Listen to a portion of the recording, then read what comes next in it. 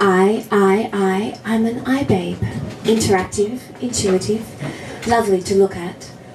If you've used any of my predecessors, iPad, phone, shuffle, Mac, you'll find me so easy to understand.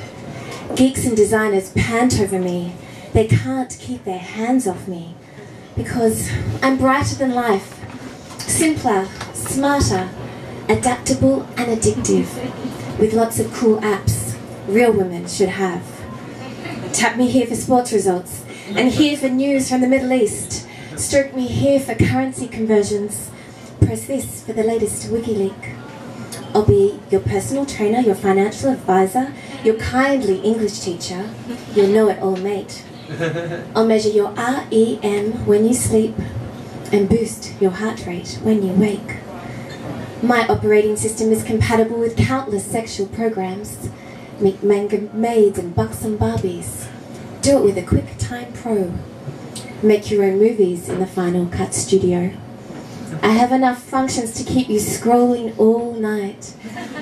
I have everything you think you need. I'm your ultimate playmate, and I work just as well in wife mode.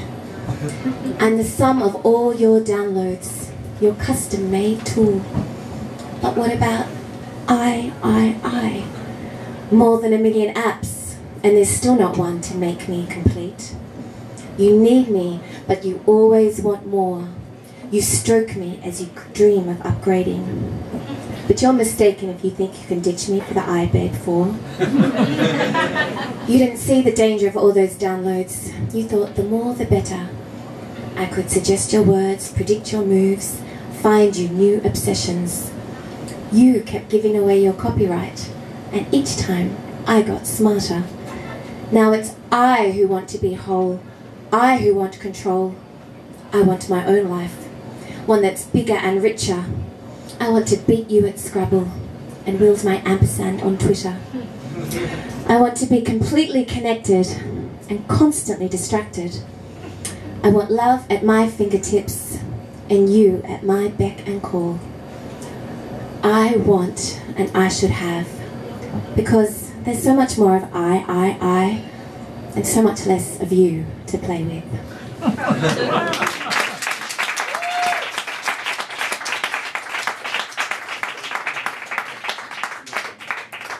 This is just a short one. I'm sitting on a little ledge, swinging my legs off the edge. The drop beckons like a lover, calling, hello my darling. You big brawny, you clear morning, you voluptuous excess. It tells me what I am, it is.